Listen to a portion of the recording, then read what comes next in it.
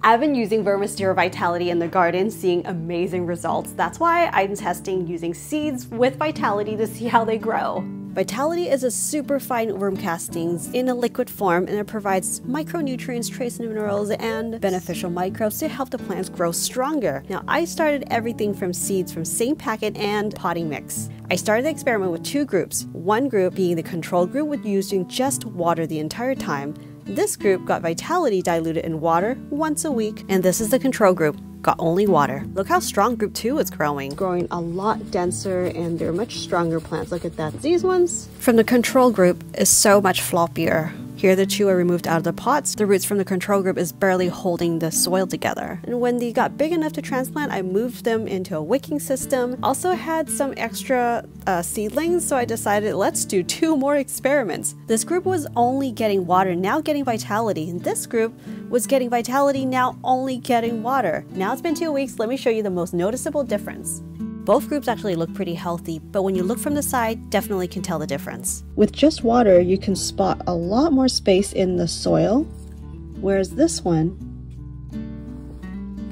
lots of the surface space has been covered by plants. Arugula from the control group is not growing as consistently as the other group. Vitality, so glossy. Size and color of this group is more robust and more vibrant than the control group. See, the streaks of purple is not as vibrant as the other group. Let's check out the root growth. This is a self-watering system that I'm using. Oh my goodness. Can even see roots starting to grow on the surface. And here is the control group. Roots didn't start to grow through until a week and a half later. They are finally catching up. I know it's a bit cluttered here. I had to fit everything in this small space. Another couple weeks have passed by. Now it's been 2 months since I've grown them from seed. Let's check out what these 4 groups look like now. Keep in mind that group 3 and 4 will have less plants than group 1 and 2 because the idea of doing further testings came later. That's why I was using these extra or leftover plants to do these experiments. Oh, look at the root system. Look at the difference.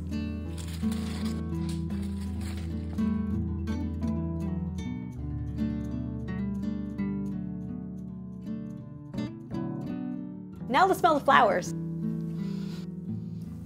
Whoa, the ones being fed with Vitality smell so much stronger. Now the taste test.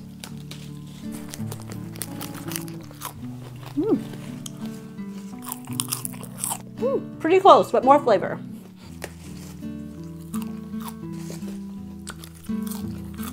These taste pretty close, but the one fed with Vitality the entire time has the most flavor. Now let's check out the root system.